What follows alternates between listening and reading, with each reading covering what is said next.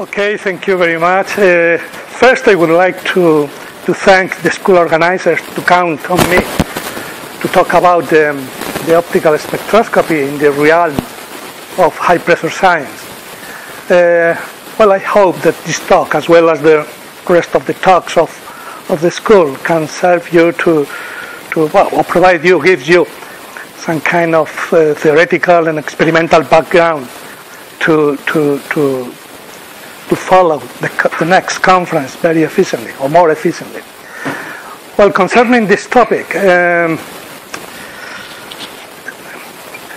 will try to convince you at the end of the topic that besides electronic structure or optical related phenomena, optical spectroscopy can be a very suitable technique to extract or that may provide structural information. And in some high pressure experiments, optical spectroscopy may provide you structural information which presently cannot be achieved through standard diffraction techniques.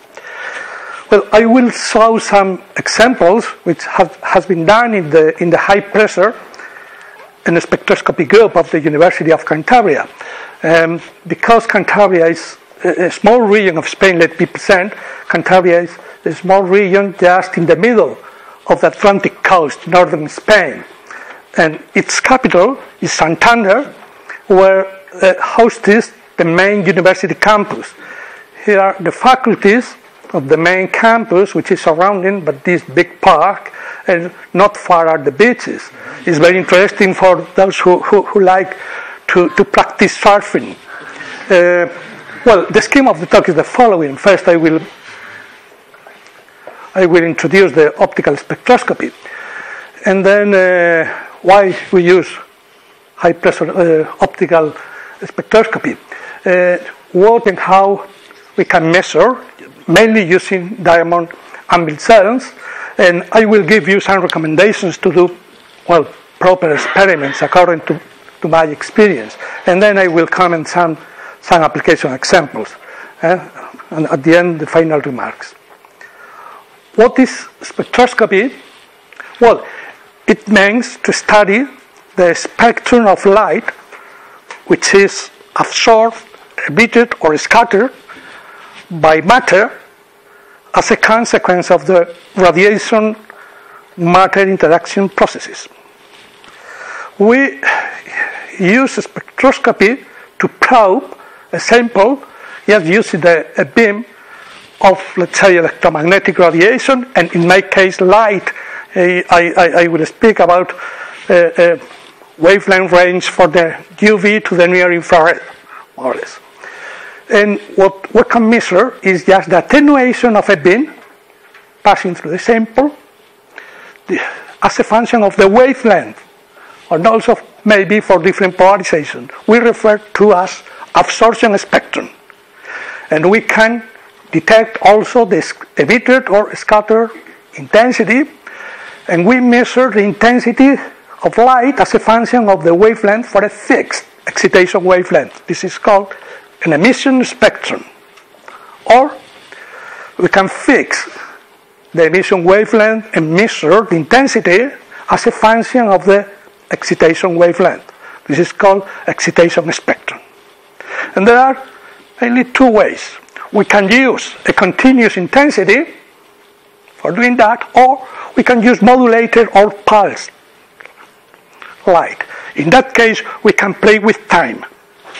So we can excite and we can detect this emitted light after given time, after some delay, after the excitation. And this yields to time-resolved spectroscopy. This is very interesting. I would like to mention the usual magnitudes we use in absorption spectroscopy. Here is the optical density, is defined in that way. Well, in absorption we use logarithmic scale. I will explain why afterwards. But this is a decimal logarithm, okay? And this is something which can be obtained directly from the experiment. And usually we need to know the absorption coefficient, which is given by this formula. It's given in terms the thickness. So this is something characteristic of a sample. But the ideal magnitude is this one, the absorption cross-section. Absorption cross-section is the absorption coefficient divided by the concentration of absorbing atoms. And usually it's given in centimeter, in square centimeters. This magnitude is important because if you know that, for instance, for, let's say, the ruby, if you know a ruby, you don't know the concentration, if you know that, you can determine the concentration of a ruby. Okay? The chromium concentration in a ruby. Okay. We are interested in just the absorption and emission processes associated to transitions between states of matter. Okay, so the information we can obtain is this energy difference and also the transition probability. Depending on the range of the electromagnetic radiation, we can have very different types of spectroscopy. Depending you use X-ray or radio frequency, etc. Here are some acronyms just to define these different types of spectroscopy. Let me remind very briefly that optical spectroscopy has been a key technique for the development of quantum mechanics as an adequate theoretical framework to explain the dynamics of electrons and atoms in matter. But optical spectroscopy is very important also in condensed matter, in solid state, because we can start a lot of information about the structure of the matter. Also, for applications, it's important. Here you have some fields where optical spectroscopy is crucial. And nowadays, I think optical spectroscopy is important because it provides high resolution, high sensitivity detectors, and also the possibility of time-dependent studies. So that means excited state dynamics and so on. It's very easy to adapt to different sample environments. Let's say to working with electric fields, magnetic fields, uniaxial stress, high pressure, etc. And can be applied to almost any material. I mean insulating, semiconductor, even metals, nanoparticles in different types, etc. Here is the magic triangle, which more or less we must follow in spectroscopy. We do experiments in spectroscopy. We try to establish relationships with the structure, and then just models just to explain all these things. This is called correlations and are very important, for instance, for optical spectroscopy, to get information, for instance, about the structure of the material. Okay, here let me put some example with this compound. This is a fluoride of thallium and manganese. The manganese is manganese 3+. It's not 2+. It's the usual. It's more usual, but in that case, it's manganese 3+. It's a very strong anti-iron and form this one-dimensional system. It's antiferromagnetic. It shows dichroism, strong dichroism, depending on the polarization of the light beam along this direction or this direction. And this is the optical absorption spectra. It's very important to know how we can obtain information about the absorption coefficient here, the transition energies associated with the different transitions, and from that we can extract information about that. That's the way of working in a spectroscopy. For instance, one of the difference between solid state spectroscopy and atomic spectroscopy is the line width. Here you are, something, the mercury line, very narrow, something like 0.1 centimeters, -1, and here you have the previous spectrum, and the bands are very broad, but sometimes the possibility of doing low temperature spectroscopy gives rise to some structure, okay, some fine structure, which can give you additional information. This is an example, just to illustrate how it works optical spectroscopy. Here you have some narrow lines in the excited in absorption, where these differences give you information on the vibrational energies phonons, but in the excited state and not in the ground state that you measure like with Raman and other techniques. That's important. Optical spectroscopy allows you to measure not only vibrational properties of the ground state, but also in the excited state. And these differences, well, this fine structure arises as a consequence of electron-phonon couplings, or in that case, electron-phonon and electron-magnon interaction. This is a particular case. And what's important is this energy, which gives you the energy of a phonon, is measured for the first harmonic and the second harmonic, and these differences are relatively decreasing. Therefore, you can extract not only information of the vibrational energy of the excited state, but also about anharmonicity. Well, and because the magnetic origin of this line, the intensity of this line decreases, goes down, goes to zero at the near temperature. So this is a very easy way to explore magnetic properties just from optical spectroscopy. Definition of, let me define now what is the absorption coefficient. It's represented by alpha, and it appears like the proportionality constant, which is defined by the intensity which is absorbed in a thin slice of a sample, which is proportional to the thickness, here you see, the intensity at that point, and then proportionality constant is just the absorption coefficient. The integration of this differential equation gives rise to this well-known law, which is the Lambert-B law, that gives you the transmitted intensity as a function of the incoming intensity. Here is the connection with the absorption coefficient in terms of the complex refractive index. It's useful to know these relationships, the absorption coefficient, in terms of the imaginary part of the complex refractive index and the reflectivity as a function of the real part and the imaginary part. This is because in many papers people used to give the complex refractive index, mainly working with metals, and sometimes with the absorption coefficient. It's necessary to know these relationships. From a microscopic point of view, and this is the connection with the structure of matter, we can microscopically determine the absorption coefficient from the transition probability for it between two states A and B using the Fermi-Golden rules. At the end, I summarize. Well, this probability is connected with this matrix element, which connected the initial state, the final state, through the radiation matter interaction, which for most of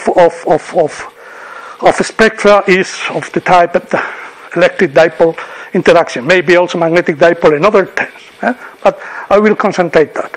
So, if we know, or through the absorption coefficient, we can extract information on the symmetry characteristics of the initial and final states. So, the information are three, I would say. First, the structure, the energy levels of matter. Second, the band shape. And third, the transition probability in terms of the well-known transition oscillator strength. This is the three main characteristics we can obtain from optical spectroscopy. Now, high pressure. Optical spectroscopy in high pressure has two main difficulties, mainly because optical spectroscopy is a technique which can be used at home laboratories. So, small laboratories has to be really well prepared to do this kind of measurements. And we have one problem, is the size of the sample, usually between, let's say, 20 and 100 microns, of the sample, and then the diamond anvil cell, the size of the diamond anvil cell, limits the working distance. So we have to use long working distance objectives when we use microscopes. The working of the diamond anvil cell is well known, probably you know. 2 diamond anvils compressed hydrostatic cavity with 2 samples, and then you can get pressure of several megabars depending on the diamond anvil you use. What makes optical spectroscopy a powerful tool for high pressure science is the transparency of diamonds, or sapphire or moissanite, depending on which anvil you use. This is the crucial point. You can have visual,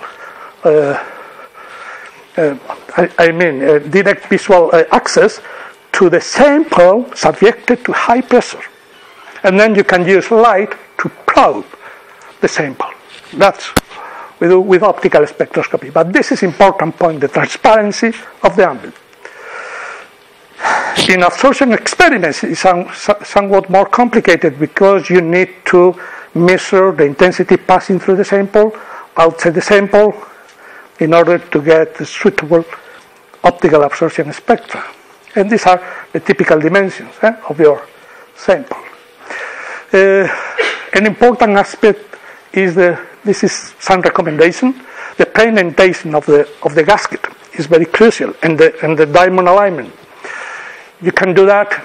Well, you can do that the hole mechanically or using sparkling machines. At the end, the important thing is to get something like that. Cavity well centered around the fingerprint of the diamond anvil. And now the loading. You can either load powder or single crystal to do spectroscopy. Problems associated with pre-indentation is that you have not enough pre-indentation. You can have some problems with that. The hydrostatic cavity moves, flows when you increase pressure. And here is another example. In that case is not well centered, and then upon increasing pressure, this is displaced. This is observed with a polarizing microscope. This, shadows, this interference pattern gives you a very nice information on the stress of the diamonds. If the diamonds are not or but aligned. That's interesting. For instance, well, this has to be avoided in one of the experiments. That's why it's necessary to be careful. This is a well-centered, for instance, diamond anvil cell. But anyway, you see here a pattern, a diffraction pattern, which gives you information of some biaxial components. It's not completely uniaxial. In this case, this is completely uniaxial. This is a perfect alignment of the gasket. Okay.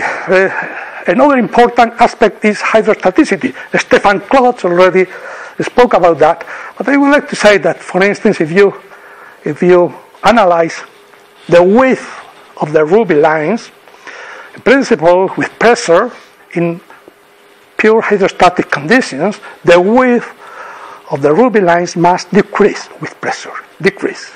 So the onset of the increasing of this width indicates non-hydrostaticity terms in the cavity.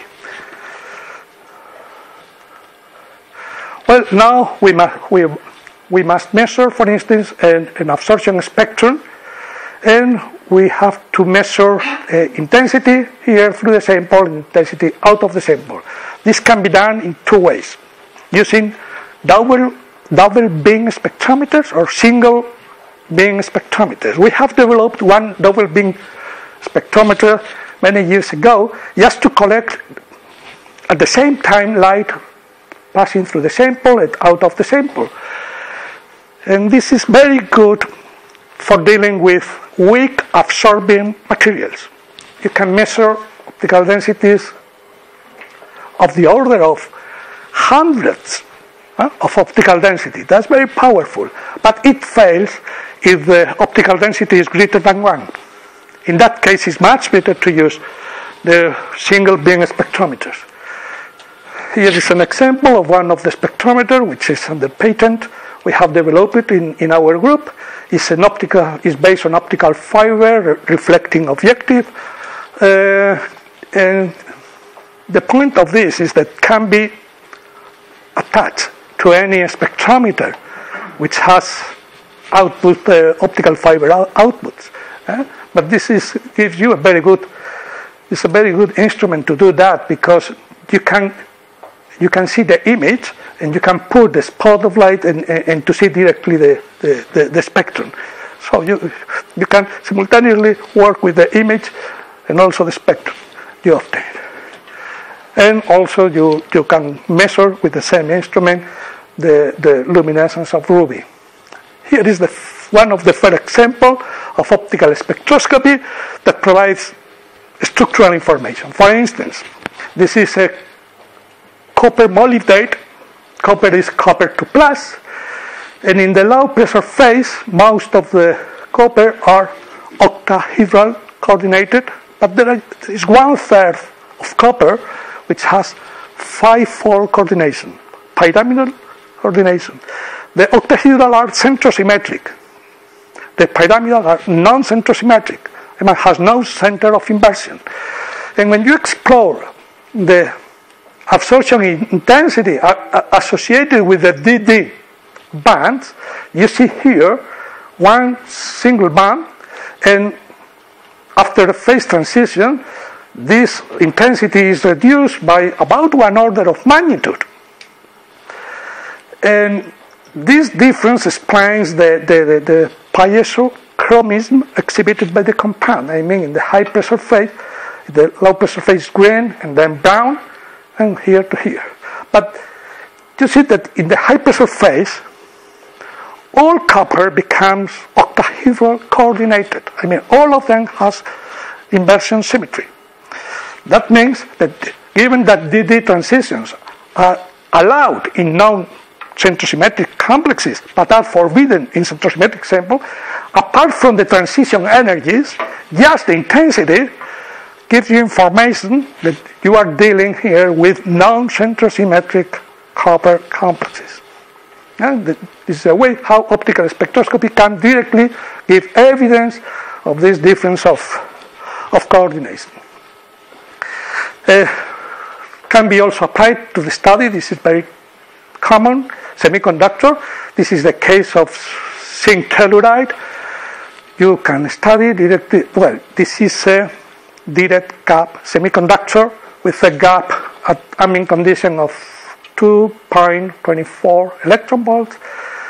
You can distinguish through the spectrum that the gap is a direct gap, and you can measure the variation of the gap with pressure. It increases the band gap energy, but around 7 GPa, the shape of the spectrum changes completely. And this is associated with the structural phase transition from a Wurtzite type structure to a rock salt structure. And what we deduce directly from here is that there is also a change of electronic structure, because change from a direct band gap to an indirect band gap. Okay, this with the help of ab initio DFT calculations can provide energy dispersion curves, which can explain the electronic behavior of this material under pressure. Another recommendation, sometimes you need to work with samples which are very, let's say, hyperreactive, or deliquescent or something like that. You need to work in inert atmosphere. I mean, let's say argon, nitrogen. I recommend you, for loading the sample, to work with this kind of plastic glove box that can move from one laboratory to the other, and you can put inside microscopes, etc., very easily. And it's very comfortable to work with that. We do that for the cobalt-3 fluoride.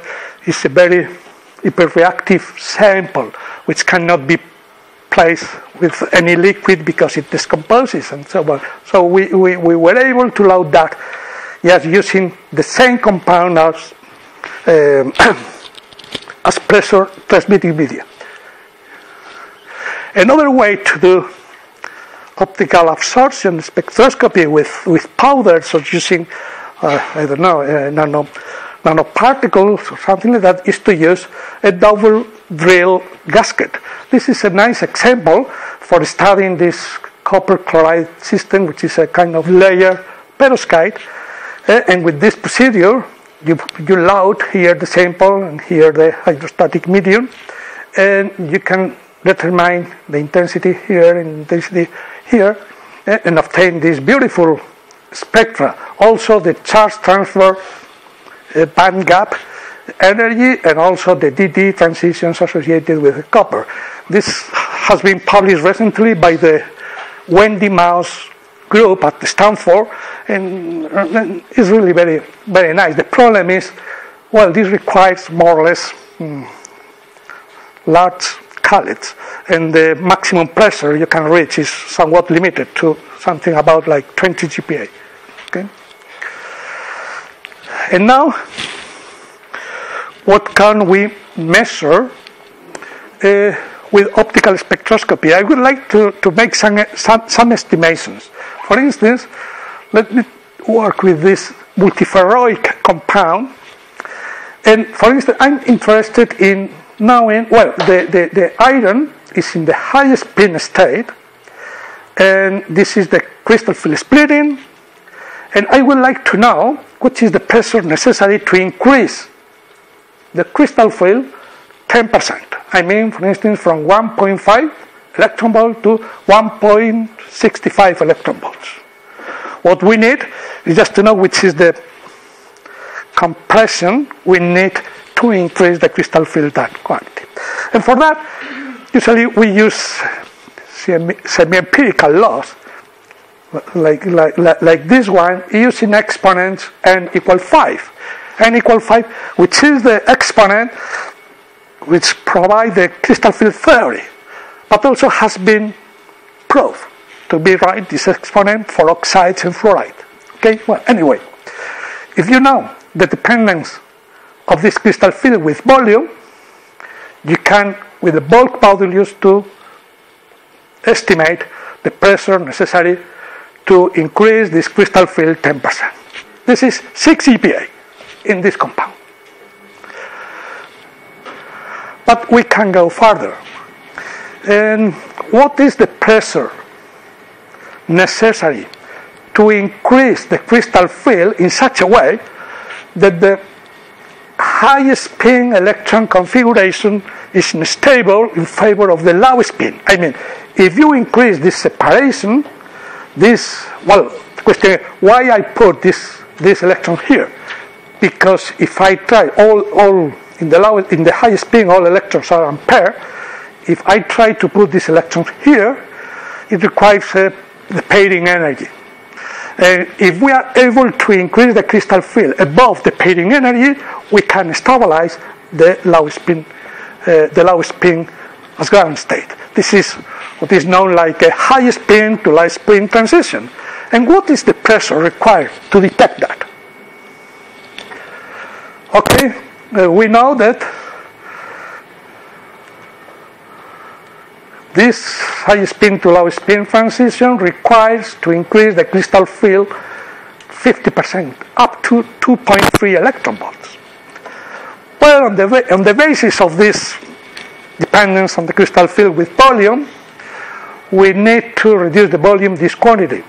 And this applies, according to the equation of state, 45 GPa. This is an estimation.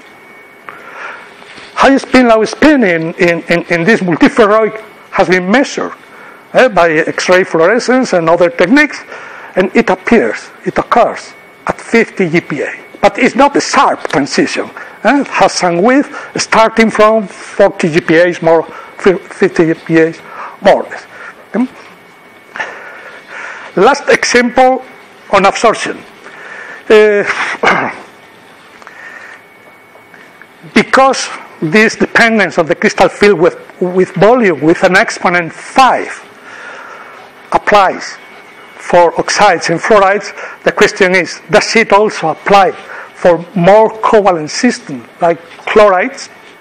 We have done a very simple experiment just to take this manganese 2+ compound in chloride. It is a perovskite structure where the manganese is in octahedral coordination. We can compress the system and to analyze how the crystal field depends on the volume. Well, we do that experiment. This is an absorption experiment. And we, from this spectra, we can obtain the crystal field spreading as a function of pressure, and taking into account the equation of state for this compound, we get this exponent, an exponent which is not far from 5, but is almost 7. So it's, well, the recommendation is be careful when you try to use these estimations, always with an exponent n equals 5. It's necessary to make correlations for different materials. And once this correlation has been established, then from optical spectroscopy you can obtain structural information. Okay, the final example I want to show is just something related to time-resolved high-pressure spectroscopy, and this is a setup for doing emission and excitation spectroscopy. We use, in that case, an OPO laser. This is a powerful tool because it allows you to tune in an almost continuous way the wavelength from the UV to the infrared.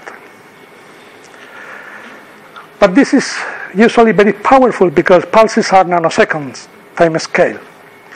And you have to be very careful to the focus of this laser, because otherwise you can do something like that. You can burn the diamond cullet and produce graphite here. Okay, so it's very critical the focusing of this powerful laser. I have two examples of photoluminescence sensors for high pressure spectroscopy, but I want to skip that. You have in the presentation in the pen drive you have, and I would like to pass directly to the following question: why ruby is so important as pressure sensor? Is it the chromium 3+? Is it the aluminum oxide? Are both important for that? And what I'm going to explain is very important chromium 3+ because of its electronic structure. And also is the aluminum oxide, but very indirectly, because aluminum oxide provides the crystal field at the aluminum side, where the chromium enters, which is high enough to produce narrow line emission. Okay, but you can use any other material which provides this crystal field. Let me show. This is two chromium materials. This is ruby, well-known absorption bands, and this is the luminescence. And this is one fluoroperovskite. This is a fluoride of chromium. Okay, this one. This is doped with chromium 3+. And chromium 3+ in these compounds has a broad band luminescence. And in that case, it's a narrow band luminescence, narrow emission lines. Why is that?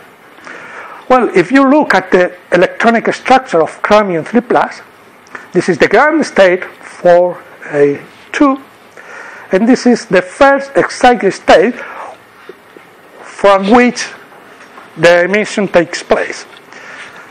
And this emitting state can be either this one, which is the 42, or this other one. The difference is at this excited state crossover point. So fluoride lies in that part, and therefore you have broadband photoluminescence. And ruby is in that part, and therefore is narrow line photoluminescence. This is a measure of the crystal field splitting. So if you increase the crystal field splitting, you can transform the luminescence properties of chromium. Well, this has been already shown before by Stefan Claude. I would like to say that the R1 and R2 lines can be also measured in absorption.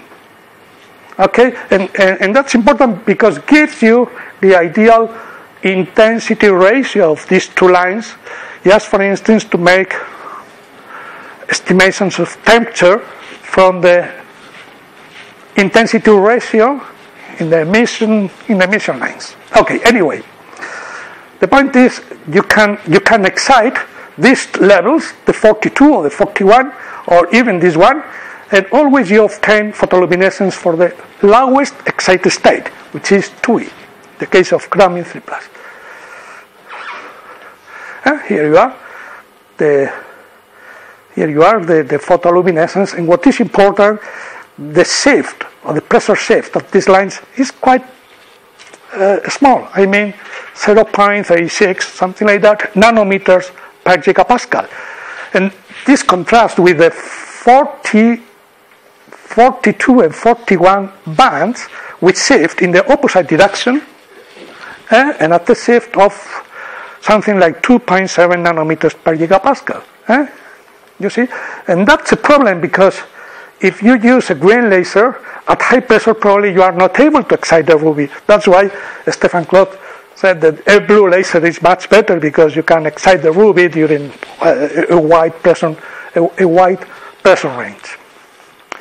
The point is that I want to show this is the crystal field, the main parameter which determines the luminescence properties of the chromium in aluminum oxide.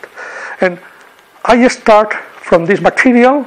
This is the LiCaF, lithium, calcium, aluminum fluoride with chromium 3+. This is the absorption spectrum. Well, it is characterized because the first excited state is in that part. Therefore, the luminescence is broad. And what I would like is to put this, to increase the crystal field just to put the crystal field in this region. We do that, and we observe, here is the sample, and we transform a broadband photoluminescence of chromium 3+ to a narrow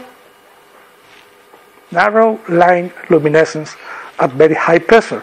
You see the evolution is not instantaneous because here it appears at intermediate pressure, and the intensity of these narrow lines increases at expenses of this one. They are thermally populated in equilibrium, and at very high pressure we can get only narrow line emission because we are able to separate the 42 and 2 levels a lot in order to get only population in the 2. This is similar to the ruby. So we observe here the R1 and R2 lines. This is the case of ruby. This is our case. And the shift is quite similar, even smaller.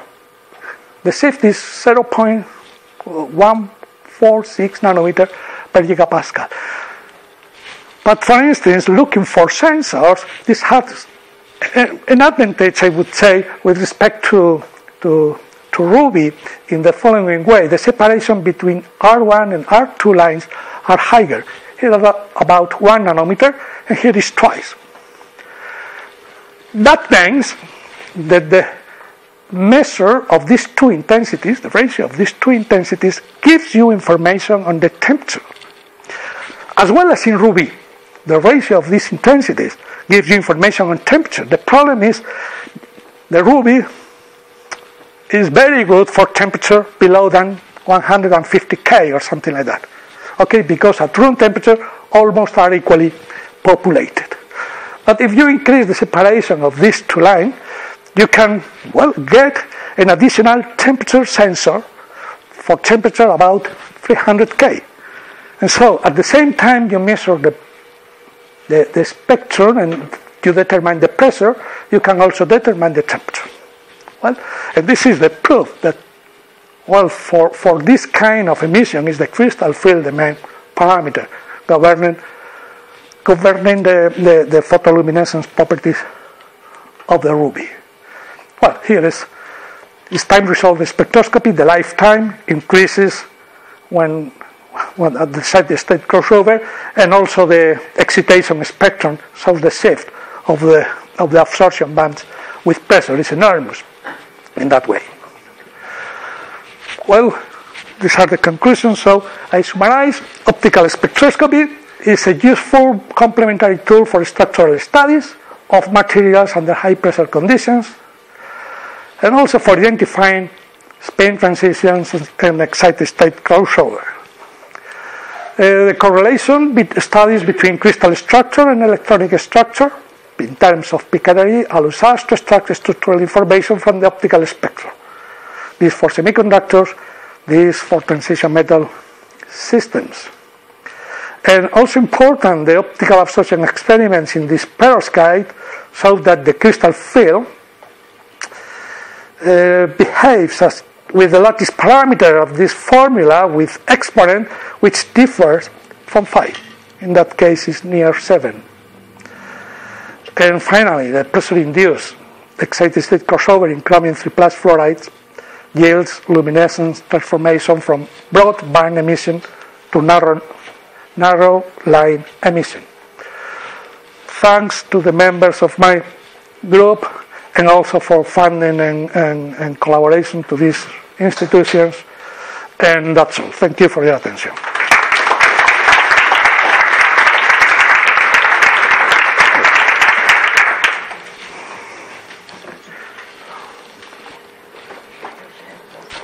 I was wondering whether you could comment on the effect of different pressure media for absorption experiments. Because when you move the beam out of the sample into the chamber between, you still have a pressure transmitting medium there, which will do something. Yes. And what's the question? So how big is the effect of different media in optical spectroscopy? It has some, well, not so big effect for fractions, but at lower pressure. Well, the effect of different pressure transmitting media is when you lose pure hydrostaticity. It depends on the pressure transmitting media.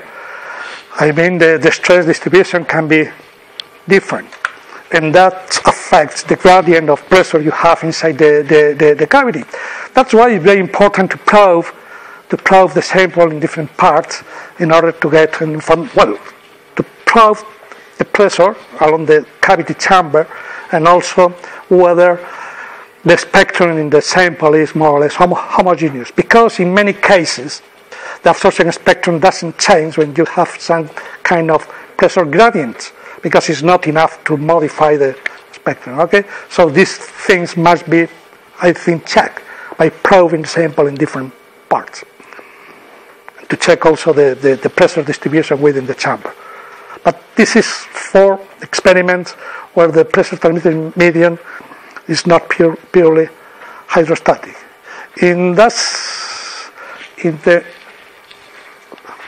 manganese 2+ perovskite, we work under pure hydrostatic conditions because we were always below 5 GPa.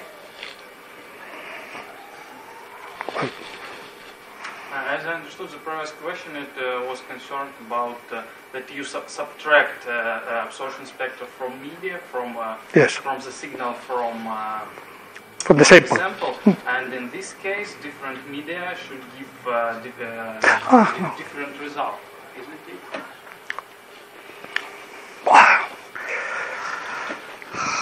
I would say no, because you do these two measurements just to compensate. Okay, there is a small difference, is the amount of sample which is occupied by the sample. Yeah, you cannot compensate that, but there are, I mean, you can also do some manipulation with the I and I0 in order to compensate completely. Okay. Yes, it's right, but in general, no, because the sample can be 20 microns and 10 microns. Yes, probably you have some different thickness. I mean, for the transmitting of light in the hydrostatic pressure transmitting medium. When you yes, of course, but you can compensate. In general, this is not the case because pressure transmitting media are transparent in the range where we work, so does not affect too much for that. And what about the sample? So all these measurements are done in transmission, and it's then important to have samples with contiguous thickness. You also mentioned that you have some powder samples. Yes. And they have different thickness then, or is it not important to see the feature absorption then? You mean for absorption measurements to measure I and I0, if it is important or not? I would